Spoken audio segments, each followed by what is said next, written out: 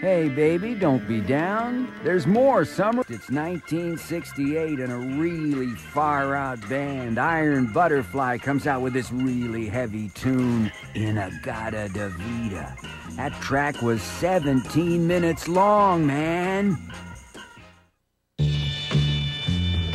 From Hollywood, the dating capital of the world, in color, it's The Dating Game. And that's not all. It's also the Iron Butterfly on stage today.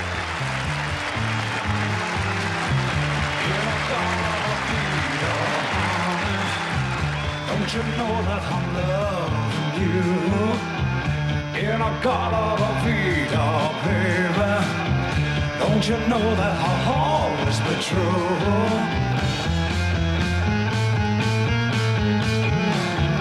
Oh, won't you come with me and take my hand? All set to flutter off for a frantic national tour, we've dropped a net over Iron Butterfly Lee Dorman to play Game 2 this afternoon. It's an Accent on Youth theme for Game 1, and Jim Lang will have more details in just a moment.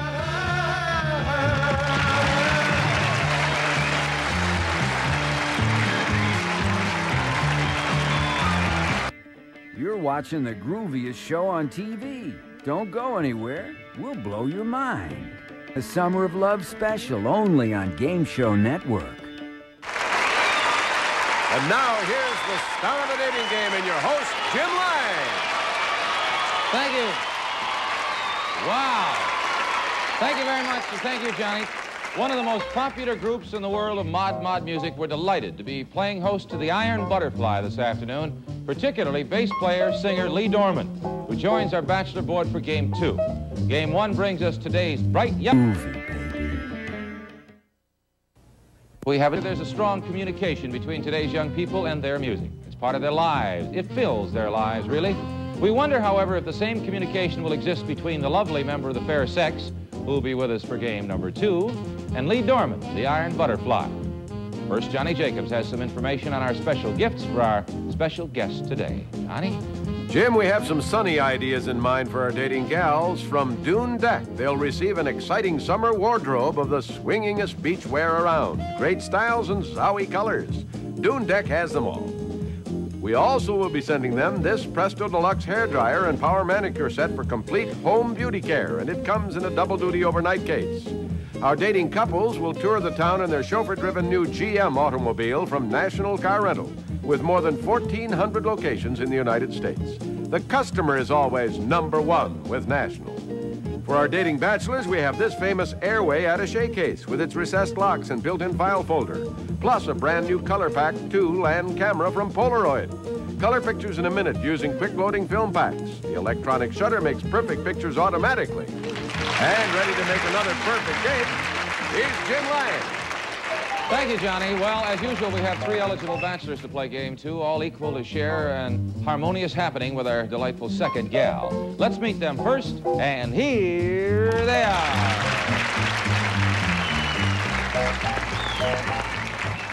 Good luck, fellas. A Beverly Hills cosmetologist, bachelor number 1, hopes to become a success in the business world. He says he just loves life and everything that comes with it, a sentiment you'll enjoy sharing with Michael Willis. Michael, welcome. Well, their million-selling album, In-A-Gadda-Da-Vida, has more than established the Iron Butterfly as one of the hottest young groups in American music. Their new album is called Iron Butterfly Ball. Bass player and a singer with the group, we'd like you to welcome from the Iron Butterfly, Lee Dorman. Good luck, Lee. An executive with a major department store, bachelor number 3, is also a carefree guy who enjoys having a good time. He's from Providence, Rhode Island. He likes all sorts of water sports. His name is Joe Fishburne. Good luck to you, Joe. And that's our lineup of bachelors for Game number 2. Now, to prevent our young lady from hearing anything about our 3 bachelors, we've been keeping her isolated off stage in a soundproof room. Let's bring her on stage right now. A charming and talented young actress, she's just completed a role in the new film Finks and is a regular on ABC Television's General Hospital. She writes poems, digs modern jazz, and here is Sue Bernard. Hello, Sue. How are you? Sue, you know how we play the game, right? There are 3 gentlemen over there, and they'll answer as best they can what you ask, and then you have to select one of them as your date, okay? Fine. Well, we start with a hello then. Bachelor number 1, would you please say good afternoon to Sue? Good afternoon, Sue. Thank you. Number 2? Hello, Sue. And number 3? Good afternoon, Sue. Okay, they sound ready. Sue, if you would like to have a seat, you may begin whenever you're set. And gentlemen, good luck. Okay. Number 1. You're walking down the street one beautiful spring day, and a little elf lands on your shoulder, and he says to you, I love you. Number 1, how are you going to handle this? Wow. How do I handle an elf on my shoulder? Well, I gotta check out how big he is first. If he's too big, I can't hold him. I'll give him to you. He's a good thing. This is cute. Okay. Number 2, the same question? Well, the first thing I would probably do is find out just exactly why I was chosen for him to land on. And if he could tell me that, then I would be able to tell him how I could handle the situation. Okay. Number 3, if we were going to meet in Fantasyland, how would we meet? Oh, I'd just fly up to you and give you a nice big kiss and say, hello, my name's Joe. Let's go for a little fly. Okay, number 1, the same question? Repeat it, please. If we were going to meet in Fantasyland, how would we meet? Separately, I hope. I hope you didn't bring anybody along, because I know I wouldn't be there with anybody. Well, I don't know. Disneyland's kind of fun. But Fantasyland. What character? Fantasyland? Oh, what character would I be? And what's she be? Oh, wow. What would happen? Oh, what would happen? Oh, God. I don't know Okay. if I'd come as myself. Are you a character? Oh, well, some people think so. I think so, I think. Okay. Okay, good. Number 3. Ants are poor little defenseless creatures. And they're always working, and they never have any fun. And they're always carrying 40 times their weight. If you had the chance, what would you do to make an ant happy? Well, let's see. I'd get some little bulldozers and shovels and rakes and picks. Yeah, I'd help them out a little. Number 1, the same question? What would I do to make an ant happy? Yes. Introduce him to my uncle, I guess. This would be a good thing.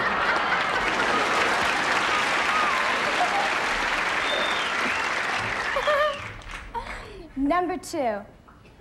My favorite quotation is, one who has pleasant memories lives twice. What is your favorite quotation? My favorite quotation is, life through a visual feeling is life itself. Oh, that's lovely. It's very nice. You're number 2? Yes. Oh, I remember that. Okay. Number 3. I really appreciate an honest man. And let us suppose it's our first date, and we just had the most horrible time. How would you tell me all the things you don't like about me in the nicest way possible? I'd say, well, it was a great evening, but... But what? Oh, just not my type of girl. I don't like blondes, and Well, what would I you don't like talk- what blue would- eyes. But suppose I didn't have blue eyes. Well, then I just change my mind and say I like you. Okay. I want to see how talented all of you are, okay? Uh-oh. All right? Number 1, I'm ready. you're John, okay? All right. Number 3, you're Marcia. And this is an immortal love scene on the front porch. And number 2, just so you won't get bored, give me a little background music.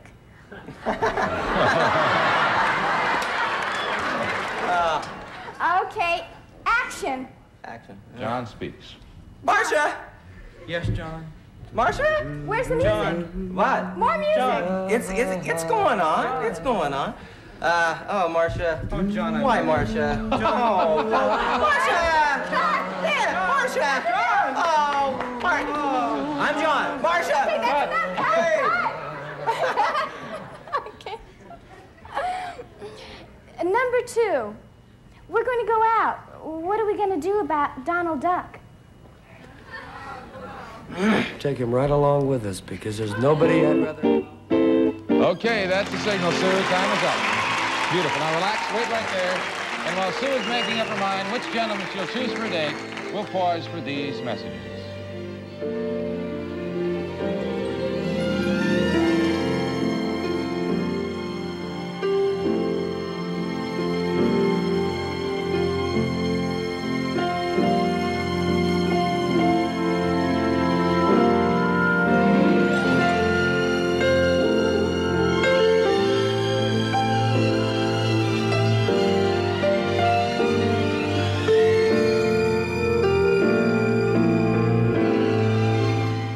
Hey, baby, don't be down. There's more Summer of Love coming up. Don't go away. Game Show Network's Summer of Love special. Far out.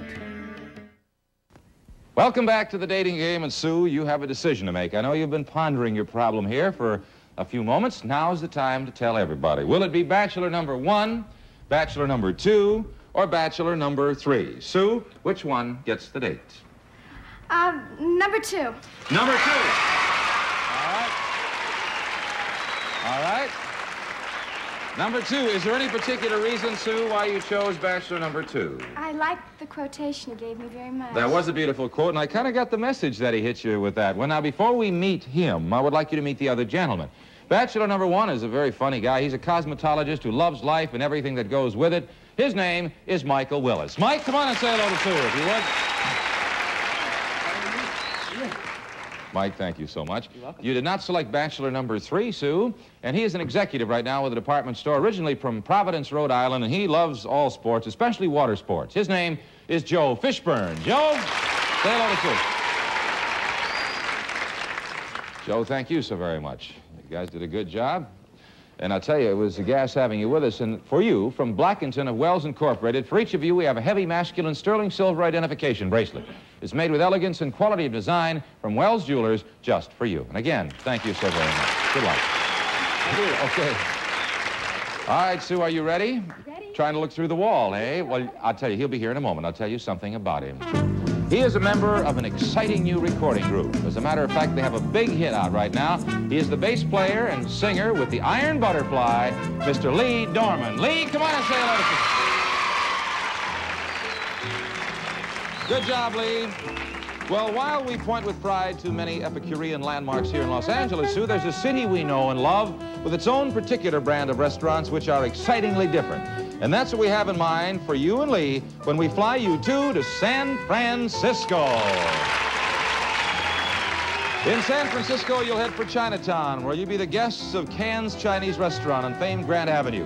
One of the country's most acclaimed restaurants, Cannes has been honored for 12 years by Holiday Magazine and received many of its highly prized awards.